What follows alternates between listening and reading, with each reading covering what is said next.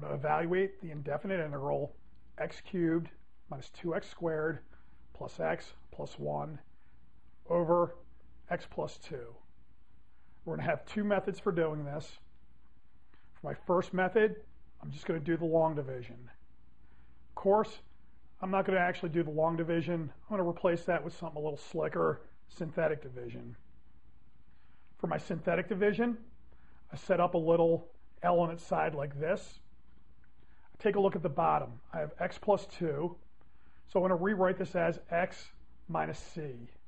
If we write that as x minus c, that means my c is minus 2, so I put it there. For this first row, we're going to load up all the coefficients for my polynomial on top. So that'll be 1, minus 2, 1, and 1. And now I can start the synthetic division. The 1 here just drops, giving me a 1. I hit it with the minus 2 and put that number in the middle column, 1 over. We add this column, that gives me a minus 4. Minus 2 hits the minus 4, giving me an 8. The 1 comes down, hits the 8, giving me a 9 when I add them. The minus 2 hits the 9, giving me a minus 18 in this column. The 1 comes down, adds to minus 18, giving me a minus 17. And now all I need to do is interpret the answer. The very last number here is the remainder upon long division. The 1 minus 4 and 9 are going to give me a polynomial, x squared minus 4x plus 9.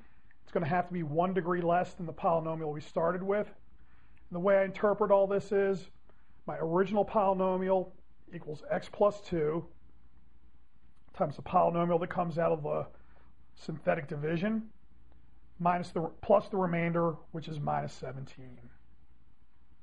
Now I can use this to get to work on the antiderivative. Okay, we are going to have x squared minus 4x plus 9 minus 17 over x plus 2. Okay, this first part, I put a later up here. When I get to the next page, I'm going to use this to check the answer. So let's take the antiderivative of each term. For this part, it's the usual rules. Add 1, flip it over. And if I have a constant, I just multiply by x. So 1/3 x cubed minus 2x squared plus 9x. For this part here, let's take a look. I have dx over x plus 2. I can use substitute. U equals x plus 2. du equals dx. So I have du over u. When I take the antiderivative, I get natural log of absolute value of u plus a constant. Don't forget your absolute value of u depends on how persnickety your professor is. I substitute back in for x plus 2, and that gives me this. Put that back into the original, and so we just have minus 17 natural log absolute value x plus 2 plus a constant. So that's my indefinite integral. Second method, we're just going to do our usual u substitution. So substitute out u for the bottom. Du is going to be equal to dx, and then x equals u minus 2. Wherever I see an x in top, I'm going to put a u minus 2. It's going to give me this all over u. It's kind of a mess, but it will be manageable, and you won't have to do any long division at all. Let's take a look. I expand each of these powers, put that over u. When I clean everything up, I'm looking at this polynomial over u. I divide u into each term, and I'm left with this polynomial here minus 17 over u. Okay, for the first three, add 1, flip it over, and we multiply the 21 by u.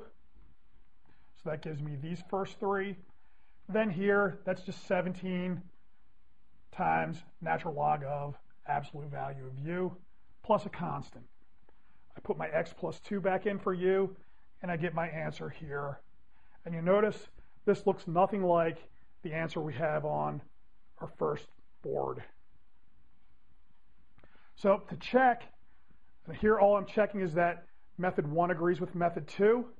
I'm just going to check, does the derivative equal this x squared minus 4x plus 9 minus 17 over x plus 2 that we took our antiderivative of on the last board.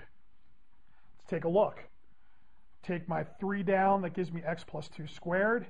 2 comes down, giving me minus 8x plus 2. Derivative of this gives me 21. Derivative of this gives me 17 over x plus 2. I expand these two terms, so we get this, and I add everything up, and I notice I get the x squared minus 4x plus 9 minus 17 over x plus 2 as promised.